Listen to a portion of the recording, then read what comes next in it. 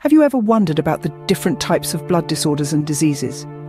You see, our blood, that vital, life-sustaining fluid coursing through our veins, can unfortunately fall prey to a vast array of disorders. These disorders can be broadly categorized into two types: infectious and non-infectious. Infectious blood disorders, as the name suggests, are caused by infectious microorganisms. These culprits can be bacteria, viruses, fungi, or parasites, causing conditions like sepsis, bacteremia, viremia, fungemia, and parasitemia.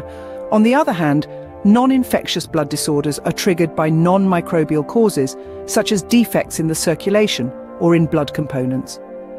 Anemia, erythrocytosis, and leukopenia are some of the common non-infectious blood disorders. Now, that's quite a lot of medical jargon, isn't it? But don't worry, we'll break it all down. So why don't we delve deeper into what these disorders are and how they affect us? First, let's explore infectious blood disorders. These disorders occur when infectious microorganisms or their products invade our bloodstream. Simply put, it's a blood infection, and the culprits are known as blood pathogens. One of the most common infectious disorders is sepsis. This condition arises when bacteria, fungi, viruses, or parasites are present in the blood, triggering clinical symptoms and the body's immune response. Sepsis can be a life-threatening situation, as it can lead to severe inflammation and organ failure if not managed promptly. Next, we have bacteremia, which is the presence of bacteria in our blood or circulation.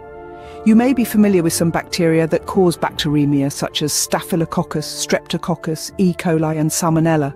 Although bacteremia can be asymptomatic, it can also lead to severe infections if these bacteria reach vital organs.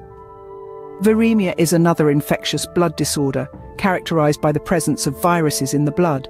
Some common viruses detected in viremia include HIV, hepatitis B and C, dengue virus, and even the Ebola virus. Viremia can be particularly dangerous because many viruses can remain latent in the body for years, causing long-term health issues. Fungemia, as the name suggests, is the presence of fungi, including spores or vegetative forms like yeasts, in the blood. Common culprits are histoplasma, candida, and aspergillus. Fungemia can be especially problematic for people with compromised immune systems, as they may struggle to fight off these fungal invaders. Finally, we have parasitemia, defined as the presence of parasites in the blood.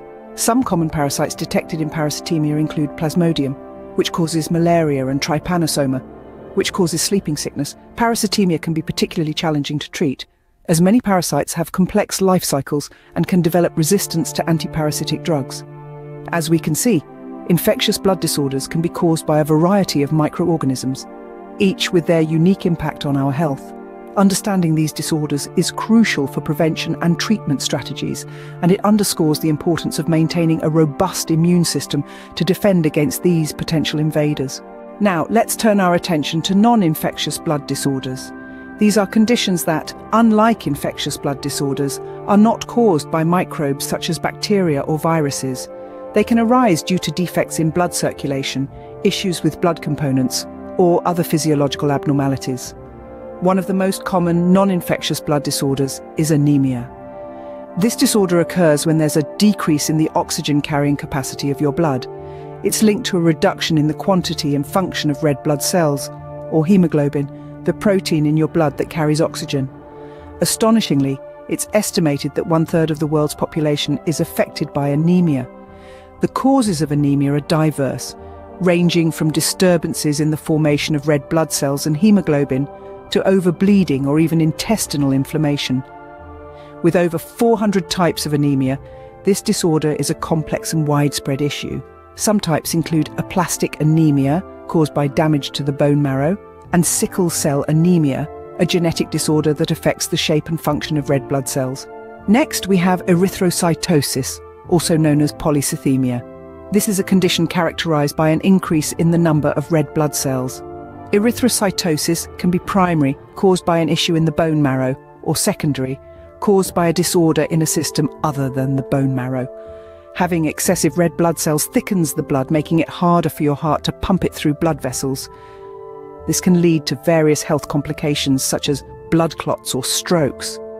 Lastly, let's discuss leukopenia, a condition marked by a decrease in white blood cells count. White blood cells are crucial for fighting off infections, so a decrease in their number can leave the body more susceptible to illnesses. This condition can be caused by a wide range of factors, including certain medications, autoimmune diseases, or even severe infections. These non-infectious disorders, while not caused by external pathogens, still have significant effects on our health. So it's crucial to understand them as a step towards prevention and effective treatment. In this brief overview, we've covered a wide range of blood disorders, spanning from infectious ailments caused by bacteria, viruses, fungi, and parasites, to non-infectious disorders often resulting from defects in the body's physiological processes. We've delved into the world of infectious blood disorders, where we explored conditions like sepsis, bacteremia, viremia, fungemia, and parasitemia.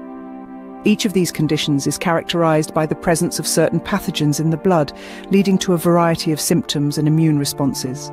These disorders, while diverse, all share a common thread. They are triggered by the invasion of harmful microorganisms in our bloodstream. We also ventured into the realm of non-infectious blood disorders, a broad category encompassing conditions like anemia, erythrocytosis, and leukopenia. Anemia, for example, is a disorder where the blood's oxygen-carrying capacity is reduced, and it's estimated that a staggering 1/3 of the world's population is affected by this disorder. On the other hand, erythrocytosis involves an increase in the number of red blood cells, while leukopenia is characterized by a decrease in white blood cells. Each of these non-infectious disorders stems from different physiological defects or disruptions in the body. The importance of understanding these blood disorders cannot be understated. Not only do they play a crucial role in our overall health, but they also provide valuable insights into the complex workings of our bodies. The blood, often seen as the life-giving river flowing through our veins, is much more than a simple carrier of oxygen and nutrients. It's a dynamic, ever-changing system that can significantly impact our health when disrupted. Understanding these blood disorders and diseases can help us take better care of our health and the health of those around us. Knowledge truly is power when it comes to our well-being.